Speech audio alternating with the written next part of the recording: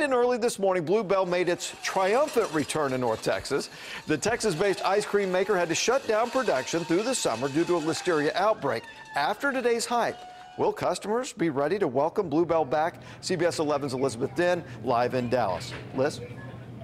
Russ, good morning. While a few viewers on Twitter and Facebook told me Blue Bell's not exactly their top ice cream pick, most of the responses I got today on this tough assignment came from very happy fans, and sales show that this remains a very popular brand, this Texas brand. An Albertsons spokeswoman tells me Blue Bell is the top seller, not just at this store, but all of them. And Kroger officials say the same.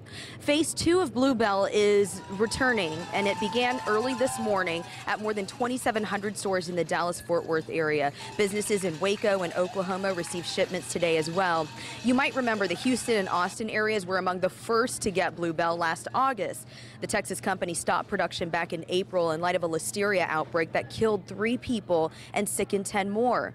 So from hiring independent microbiologists and then increasing its focus on sanitation to making sure products pass a safety test before being distributed, Blue Bell officials say they have made major improvements. A lot of customers are willing to give that ice cream another chance.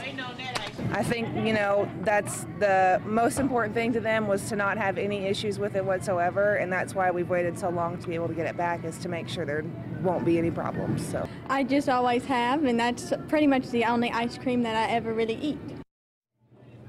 Blue Bell officials tell me 160 furloughed employees are now back at work. That number just here in the DFW area. So right now, only 5 flavors available at this point, and they come from either the Oklahoma or Alabama plant. Right now, the Brenham plant remains closed, but if it reopens, there's a good chance that could mean that more flavors would roll out. But officials say there's no timeline on when the Brenham production plant will reopen. Live from the White Rock area of Dallas, Elizabeth Dinh, CBS 11 News.